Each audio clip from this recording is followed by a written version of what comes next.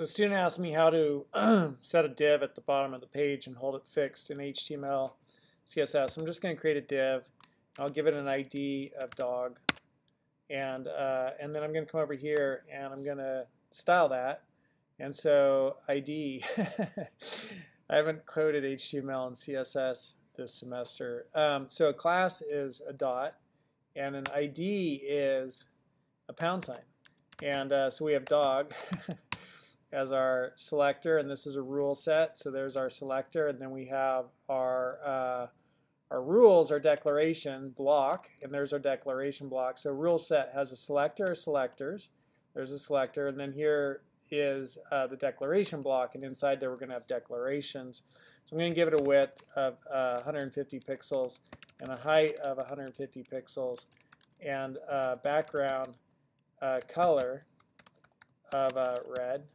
And then we'll just take a look at that and see if that's working. And to get there, I have to go here and then go there and choose locate, compare, reveal, and finder. And I'm going to go here and then go there and pop it open.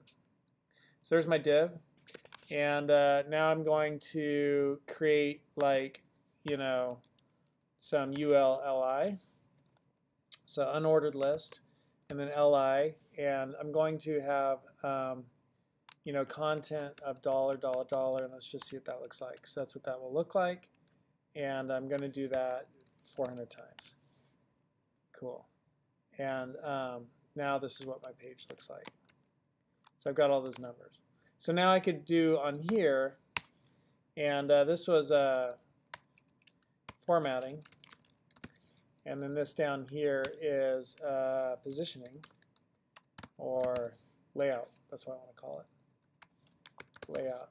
And I'm going to do position fixed, and I'm going to do, because there's position absolute, position relative, position fixed, and I'm going to do, I've got top, bottom, left, right. I'm going to do right 0, and let's just see what that does.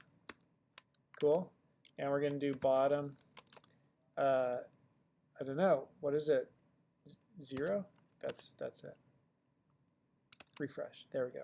And now that thing is position fixed to the bottom. So my page is scrolling, but everything is on the bottom, staying in place. And so that's what I was looking for in the assignment. Kind of cool, eh? Hope that helped.